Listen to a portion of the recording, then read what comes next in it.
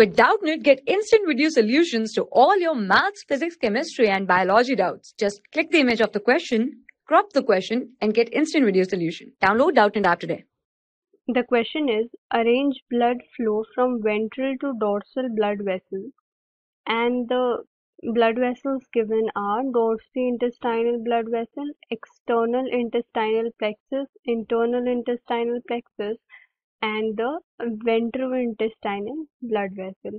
So the order and path of blood flow from the ventral to dorsal blood vessel is, we'll discuss the order of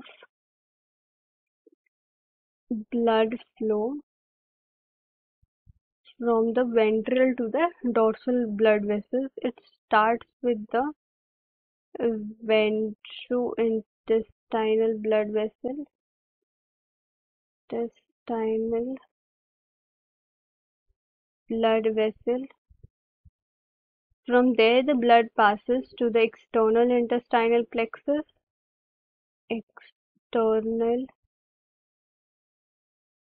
intestinal plexus, then to the internal intestinal plexus, internal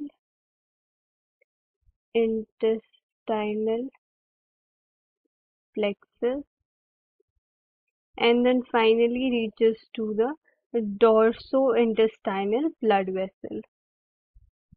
Dorsointestinal blood vessel.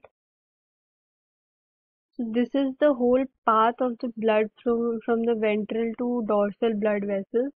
And according to the options, if we see, it should be first starting from D, then B, C, and A. Hence, we have the final answer as, among the following options, the arrangement of blood flow from ventral to dorsal blood vessel is D, B, C, A. For class 6 to 12, IIT JEE and NEET level. Trusted by more than 5 crore students. Download Doubtnut app today.